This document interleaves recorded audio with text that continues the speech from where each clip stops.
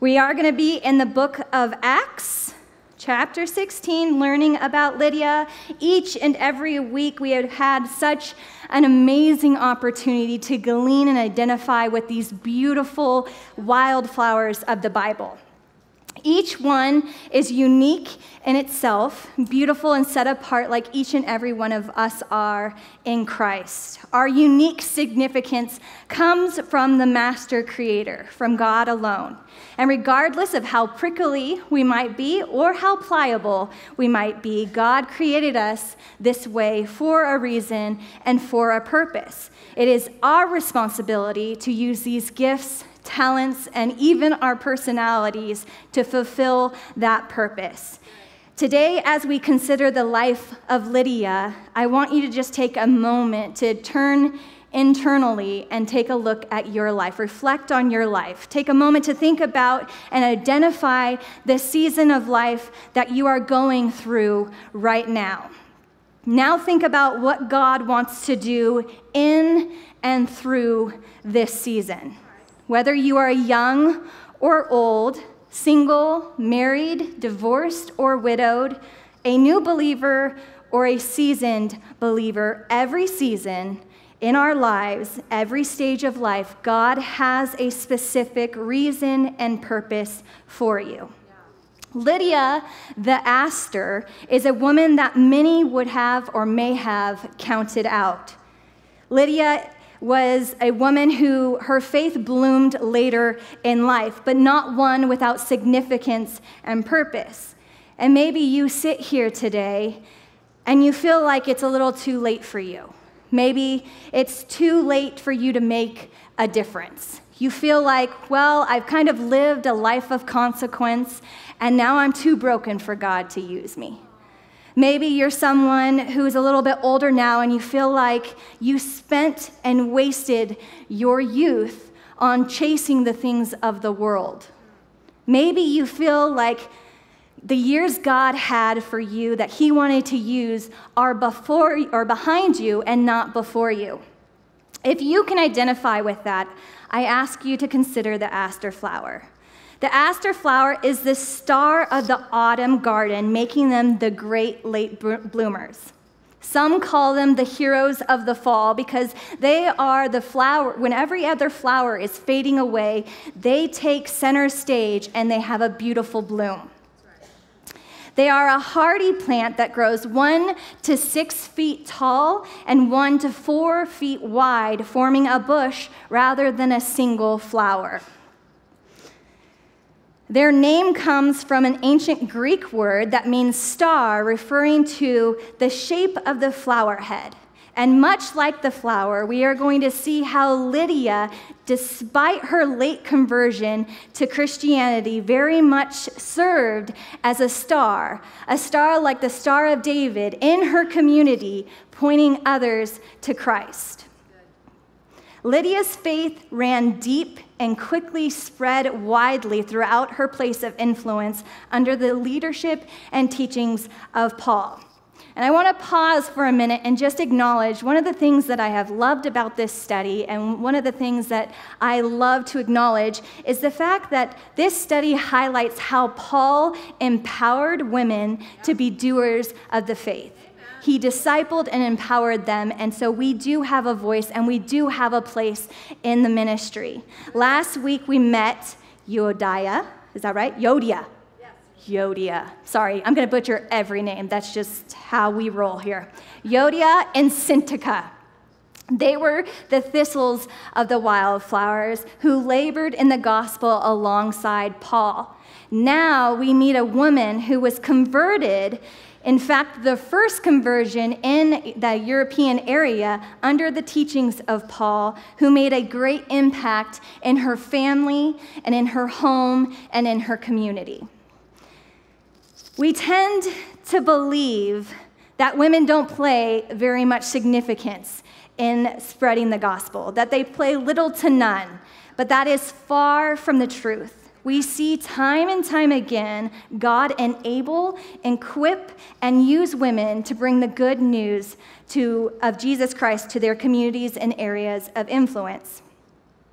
Ladies, we have been given a mouthpiece, a microphone, a platform, a level of influence that we can use to point others to Christ. A good question, or even maybe a challenge for you this evening is, what are you doing with your level of influence? In your home, in your workplace, in your group of friends? How are you utilizing, or maybe underutilizing, the power of influence that God has given you? Have you allowed your stage of life, or maybe even the circumstances that you're currently going through, deter you from being an Aster, a star that points others to Jesus? If so, it's not too late. It's not too late to be used by God. It's not too late for you to make a difference. Lydia's life is a perfect example of this.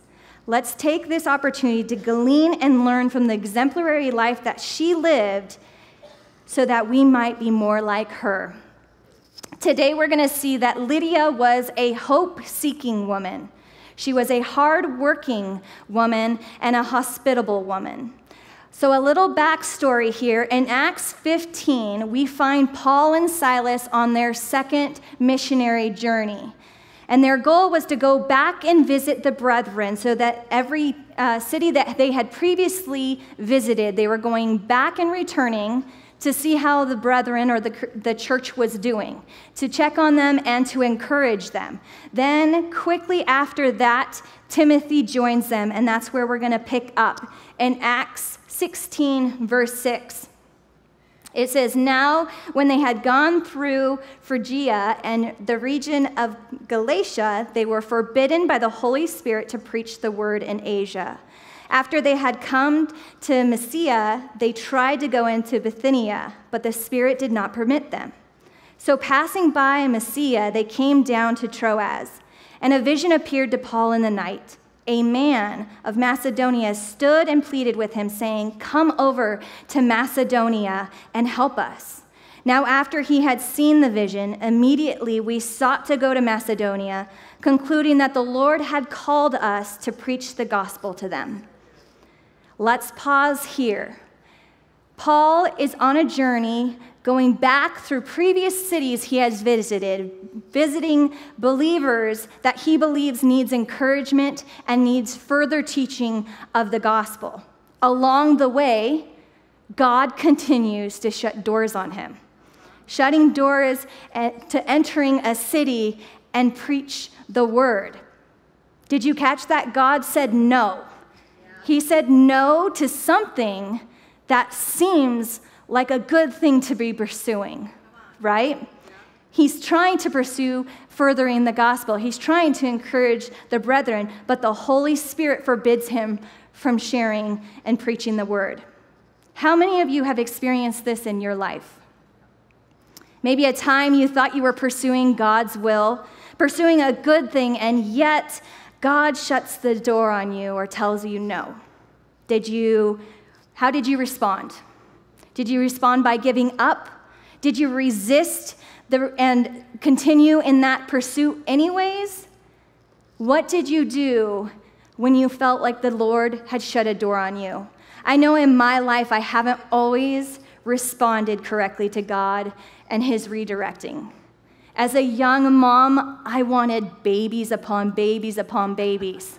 Okay, I'm a girl who had a promiscuous past to some level. And now I'm going, okay, Lord, this is when it's a good thing.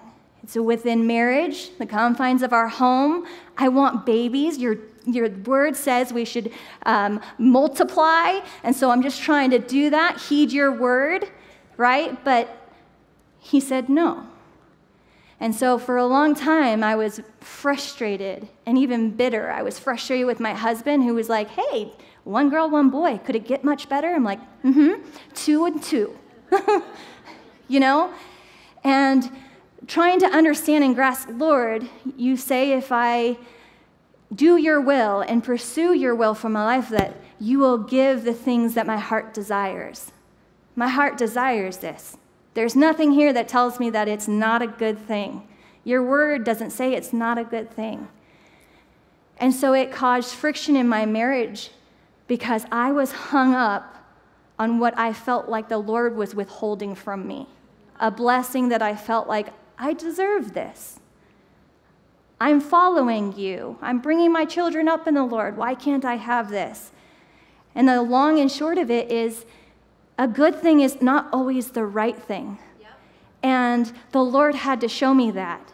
We did pursue having more children, but the Lord said, no, Janaé, you're not going to have more babies. And that's okay. Do I have a fulfilled plan now of going, oh, yes, so God said no more babies, and then this miraculous thing happened, and we're doing this and that, and God answered and opened all the doors? No. The Lord shut the door. It's my job now not to sit there and go, come on, I'm knocking, hello, I'm waiting. It's for me to pivot and go, okay, Lord, what do you have for me? Okay, so to walk on, that is exactly what Paul did. He simply pivoted. He felt like he was doing the right thing. God said no, and he pivoted. When God shuts the door, we need to pivot and open and wait for him to open another door. It says in Acts 16 that after Paul sees the vision, that the call to Macedonia, he immediately sought to go there. So he kept walking forward. He got a no, so he pivoted. He kept going. He got another no. He pivoted again. He kept going. He kept pursuing the Lord and the work of the Lord. And then the Lord, what did he do? He swung open a door, a wide open door, giving him direction and vision of where he was to go next. For Paul, God's no's were just as important as God's goes. Ladies, we need to allow God to control the stops and starts of our lives. We need to yield to the Holy Spirit, knowing that his plans for our lives are far, far greater than we could ever dream up for ourselves. God has a specific reason for putting roadblocks in our lives, and we need to trust him, even when they don't make sense, and believe that his way is a better way. Okay, so we see here Paul, Silas, and Timothy respond to this call to a man in a vision, or in their vision, in Paul's vision. And in fact, we believe this man who called was actually a woman. We believe it was Lydia. Pick up with me in verse 11. It says, therefore, sailing from Troas, we ran a straight course to Samothrace, and the next day came to Neapolis, from there to Philippi, which is the foremost city of that part of Macedonia, a colony. And when we were staying in that city for some days, and on the Sabbath day, we went out of the city to the riverside, where prayer was customarily made, and we sat down and we spoke to the women who met us there. Why was it customary for prayer to take place next to the riverbank? The region of Macedonia is believed to be a melting pot of nations and cultures. Archaeologists suggest that it was a metropolitan city, and they believe this because the writings on the monuments were found and the inscriptions were inscribed in many different languages. It is said that Apollos, the sun god, was the main god worshipped in this region. However, we meet a group of Jewish women by the river worshiping Jehovah, the God of the Jews. This is because in order for there to be a synagogue in the land, you needed 10 capable Jewish men to run it. So this kind of paints a story for you. You're realizing she's in a very secular world. She's surrounded by the world. She doesn't have many fellow believers that she could lean on. But instead of worshiping in a temple, we find her worshiping by the riverside. The first thing we learn about Lydia is that she was a hope-seeking woman. In verse 13, we see that Lydia went to the riverbank with a group of women to worship. Interestingly, Lydia is a Phoenician name derived from the Greek language, meaning Lydia was most likely not a Jewish woman, but most likely a proselyte, or Jewish by faith, but not creed. Why is that important? For me, it shows me and affirms me of a few different things that are noteworthy. And one is that God has created a God-shaped hole in every man and every woman's heart that only He can fill. The Ecclesiastes 3:11 tells us, He has made everything beautiful in its time. Also, He has put eternity in their hearts. I'm going to read that from the Amplified version of the Bible. It says, He has made everything beautiful and appropriate in its time. He has also planted eternity, a sense of divine purpose in the human heart, a mysterious longing which nothing under the sun can satisfy except God. Lydia, like many of us, has encountered a number of different religions. We are told that during this time period, the majority of the population was worshiping Apollo. Yet we find Lydia worshiping God. Maybe you are just now realizing that your dissatisfaction is not coming from the Lord or those around you, but coming from the things that you try to fit in to that God-sized hole in your heart. Maybe you are just now realizing the lacking that you have, that it can't be filled by anything but God. 1 John 2:15-17 says, Do not love the world or the things in the world. If anyone loves the world, the love of the Father is not in him. For all that is in the world, the lust of the flesh, the lust of the eyes, and the pride of life is not of the Father, but of the world. And the world is passing away, and the lust of it. But he who does the will of God abides forever. The truth is, there is nothing on this earth that can satisfy you. There is no quick fix, no temporary Band-Aid that you can put over your festering wound. It might feel better for a little bit. It might look better, or maybe out of sight, out of mind. But in the end, your need will be even greater. Ladies, if you have family, friends, co-workers, neighbors, anyone in your life that you know doesn't know God, I would start praying for those God-sized holes in their lives. We all have it. We all search to fill it, but there is only one who can satisfy, and we need to let them know what that is. C.S. Lewis thoughtfully wrote, If we find ourselves with the desire that nothing in this world can satisfy, the most probable explanation is that we were made for another world. If none of my earthly pleasures satisfy it, that does not prove that the universe is a fraud. Probably earthly pleasures were never meant to satisfy it, but only to arouse it, to suggest or hint at the real thing. God set eternity in our hearts because He wants us to long for the real thing. Amen. We need to long after Him. The second thing this assures me of through the life of Lydia is that if we seek to know God, we will find Him. Matthew 7:7-8 says, Ask and it will be given to you. Seek and you will find. Knock and it will be open to you. For everyone who asks receives, and he who seeks finds, and to him who knocks it will be opened.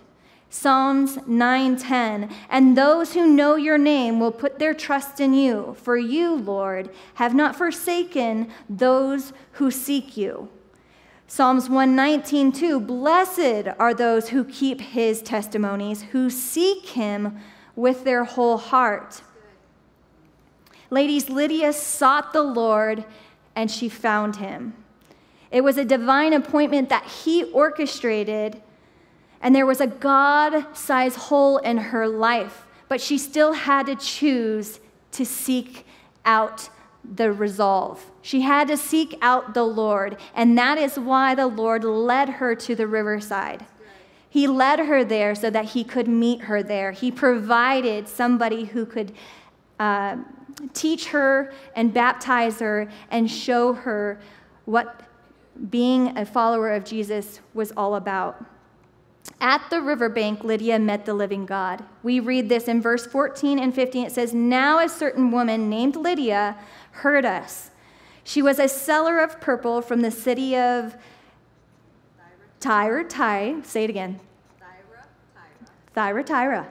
It sounds like a name of a girl, like with sass. Thyatira. Okay, sorry. Who worshiped God. The Lord opened her heart to heed the things spoken by Paul, and when she and her household were baptized, she begged us, saying, 'If you have judged me to be faithful to the Lord, come to my house and stay.' So she persuaded us."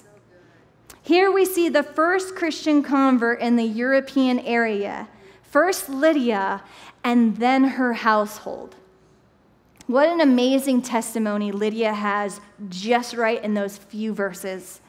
That the outpouring of her faith began a ripple effect in her home and in her community. This outpouring of faith is evident in Lydia's actively getting involved in ministry. Upon her conversion, we see her immediately try to open her doors and encourage Paul and the others to come and stay with her. Can that be said about you? Are you someone who comes to church to serve or to be served? To find something that you're longing for, yes, but we're also called to care for one another and to serve one another. If you are not actively involved in serving in the body of Christ, I urge you that be your next step in your faith. Maybe that's plugging into Shiology and seeing where they need help in the women's ministry. Maybe that's serving alongside some others in the children's ministry.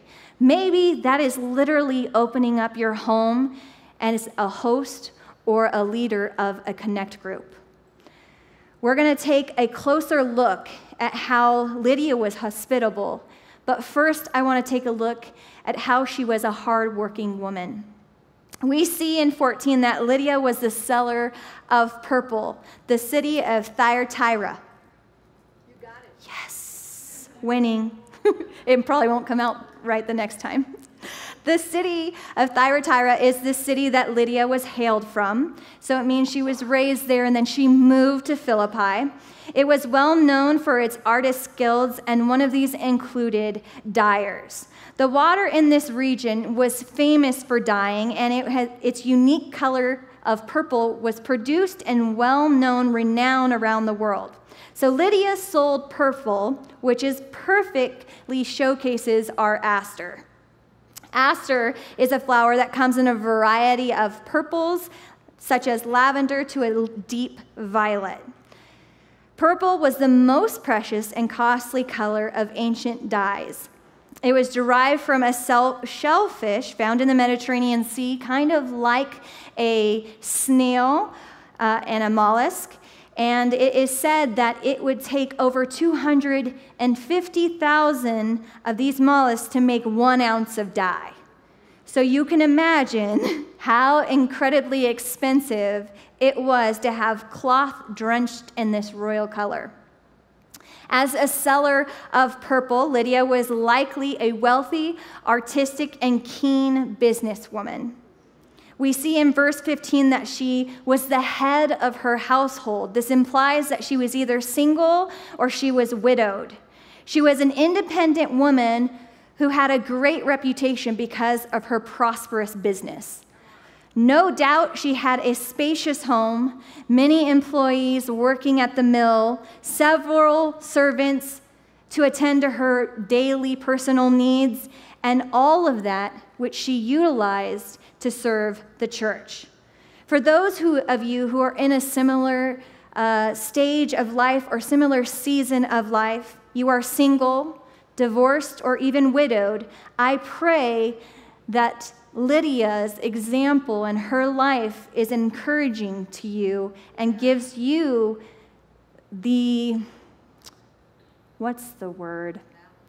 gives you the value, but also the capability of stepping out and not being dependent on something else or someone else. And I don't mean to push down on men. I love my husband, and I am so glad and thankful to be under his leadership. But ladies, you do not need a man to get a job done, okay?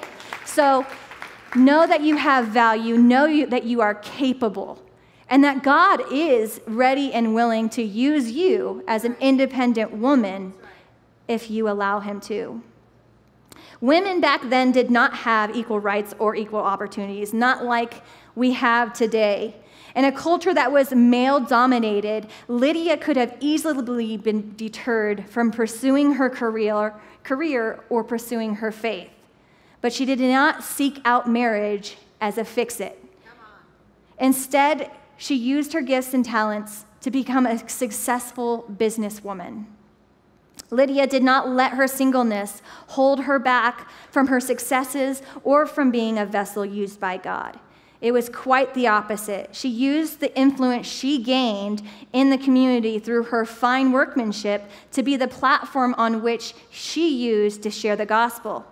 And for all of us working women or those working moms out there, I pray that this encourages you, knowing that the women in the Bible did have jobs. They did have a career, okay? And that should encourage us, knowing, I know sometimes as a mom, I've felt like, okay, so now your first ministry is your family. You need to serve your children, and absolutely that is the truth. But it doesn't mean that I can't have a job. It doesn't mean that I can't use the gifts and talents God has given me to bless others and glorify him. And so that is exactly what Lydia does. She uses the gifts and talents that God has given her to glorify God. And I find in my life that I find great purpose from working. It gives me and creates discipline, a routine, and again, it helps me find purpose and fulfillment through using what God has given me, that I might use it to bless somebody else or help somebody else for the glory of God. In regard to Lydia's work ethic, Herbert Locklear, a famous minister and author, wrote, "When Paul penned the triple exhortation, not slothful in business, fervent in spirit, serving the Lord," which is in Romans 12:11, we do not know whether he had his hospitable convert Lydia in mind. She certainly exemplified these three virtues, and grace can be ours to emulate them. Does that not inspire you? Colossians 3:23-24 says, "Whatever you do, work at it with all your heart, as working for the Lord, not for human masters, since you know that you will receive an inheritance from the Lord as a reward. It is the Lord Christ you are serving." The Lord completely blessed Lydia and her business ventures as she sought to glorify him through it. Ladies, we need to be intentional like this. If our businesses are God-honoring and what we do we work at diligently, we can be confident that God will honor us. 1 Samuel 2:30 says, "Those who honor me, I will honor." If we are fervent in spirit, if we are zealous for the Lord, if we have a glow about us, we can be confident that our day-to-day work and responsibilities will still point others to God. Matthew 5:16 says, "Let your light shine before men, that they may see your good works and glorify your Father in heaven." And like Lydia, we can choose not just to work, but to work unto the Lord and serve others and be confident that he will bless us in that. Lydia was able to use the abundance that the Lord had given her to pour out and help others. We see this multiple times. In verse 15, we saw her beg Paul, Silas, and Timothy to come and stay with her and her household. And now we will see her as she opens up her doors again to the brethren in verse 40. This is where we will see that Lydia was a hospitable woman. So as time passes by, Paul continues to preach the gospel in Philippi, in the Philippi area, their surrounding areas, and it starts taking root. There are converts. They see people added to the church on a daily basis.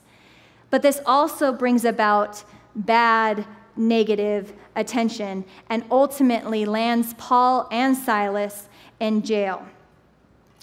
Acts 16, 25 through 26 says, "But at midnight, Paul and Silas were praying and singing hymns to God, and the prisoners were listening to them. Suddenly there was a great earthquake, so that the foundations of the prison were shaken. And immediately all the doors were open, and everyone's chains were loosed." So we see that even in the midst of persecution and these trials, that Paul and Silas are choosing to praise and worship the Lord anyways. And as they call out to the Lord responds and loosens their chains. We'll pick up in verse 40, and that's when we see, "So they went out of the prison and entered the house of Lydia. And when they had seen the brethren, they encouraged them and departed." I think it's safe to say that the first church was most likely started in Lydia's home. What an amazing testament that is. Again, we see that Lydia is using all that she was blessed with to give back to the Lord. She lived a life of open hands. And it's evident that she was eager to serve the missionaries because of the heart that God had given her with open hands, that choice that she made to live with an open palm. And I think she was intentional about that. What if we were intentional about the same thing? If we could actually and honestly recognize that everything that we have was given to us from God. After acknowledging that, being able and willing to open your palm, saying, above my desires, above my needs, why don't I give and help someone who has a greater need than me? Ladies, as the world grows in hatred towards Christianity and towards Christians, we can only assume that the level of persecution we experience will increase in quantity and severity. Lydia's transformed life was evident through her eagerness to serve the missionaries through hospitality. Not only did she open her doors when it felt like everything was safe, but again, she opened her doors after witnessing her brethren go through severe persecution. They were beaten and whipped and then stuck in a prison cell. She could have easily saw them coming and said, I love you guys, but I can't. Think about the pressure that Peter felt. He was in a similar situation. Jesus was taken from him, and right there he was ready to combat. And then as they come and they question him, oh, I don't know that man. Yeah. So she could have easily turned her back and walked away or shut her doors. But despite that, despite what she witnessed in the persecution, she still opened her doors to two fugitives. Ladies, we know that the persecution is only coming, and we know that the devil is knocking at our doors and he's throwing everything at us. We need to make sure that we don't let the devil deter us from doing good, deter us from being generous and hospitable to others and one another, despite the persecutions we might face. May we be like Lydia and heed the Lord and his word when he commands and encourages us to be generous and hospitable. Romans 12:13 says, share with the Lord's people who are in need. Practice hospitality. Hebrews 13:2, do not forget to show hospitality to strangers, for by doing, some people have shown hospitality to angels without knowing it. I pray that happens to me. 1 Peter 4:9, offer hospitality one to another without grumbling. God loves a cheerful giver, whether that is opening your home or giving to the church or giving to a charity. He loves it when you give cheerfully. Proverbs 11:24 through 25, one gives freely, yet grows all the richer. Another withholds what he should give and only suffers want. Whoever brings blessing will be enriched, and one who waters will himself be watered. And in Acts 20:35, Paul tells us to remember the words of the Lord himself. It is more blessed to give than it is to receive. It is clear to me that this is how Lydia lived her life. It is evident to me with her character and how she opened up her home. She desired to serve the body of Christ through her abundance. And what if we, again, could have that same mentality? Live a mentality of having an open hand to serve wherever the Lord may lead us. It is said more than once by the apostles that her character and her heart to serve were acknowledged. I mentioned one with Paul when he was likely referring to Lydia in Romans 12:11. And now listen to Timothy, who we know was accompanied with Paul, Silas, and Lydia in Philippi. 1 Timothy 5:10 says, well known for her good deeds, such as bringing up children, showing hospitality, washing the feet of the Lord's people, helping those in trouble, and devoting herself to all kinds of good deeds. Don't you want that said about you? Don't you want that to be what you are remembered for? For bringing up your children well, for opening your door, having an open door policy to offer hospitality, for having a heart to serve God and to serve his people, and for being devoted to kindness and good deeds. Ladies, I don't know if there is a better legacy you can try to live up to. This description of Lydia sets a whole new standard for us. As women of God, we are called to emulate these same characteristics. Lydia truly is a beautiful example of women who used her gifts, talents, and the person God made her to be to fulfill the calling that he placed on her life. Lydia the Aster may have been a late bloomer, but she wasted no time being about the Father's business. She became a beacon of hope and a star in the community, pointing others to Christ. She was a woman with a calling. She called out to the Lord, and he answered, and he placed a calling on her life, and she responded and fulfilled it. Lydia fulfilled the calling of her life by being a hope seeker, by seeking out truth, seeking out the Lord. She was a hard worker. She fended for her family, and that was evident in what she had under her home, how she had servants, and how she was a dyer, how she worked for what she had, and she was a hospitable woman. I pray that these descriptions will one day be a banner that I am able to wear. May we take this amazing example of Lydia and be willing to readily bloom wherever the Lord has us, in whatever season of life we might be in, old or young, single or married. The Lord has a plan and a purpose for you if you only yield to him and allow him to direct your steps. May we not be deterred by our past or the years behind us, and cling to the hope and the dreams of tomorrow, knowing that God's not done yet. God's not done with you, and he's not done with me. He only wants you to yield to him and allow him to direct your steps so that he can impact those around you by you and through you. Every one of us has a microphone. Every one of us has a level of influence. If there is a mother in your life, which there has to be some kind of form of mom, you're here, right?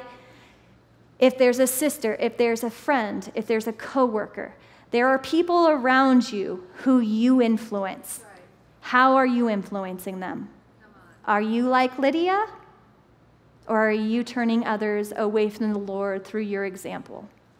Let's pray. Dear Heavenly Father, we just come before you, and we praise you and thank you for this time that you've given us.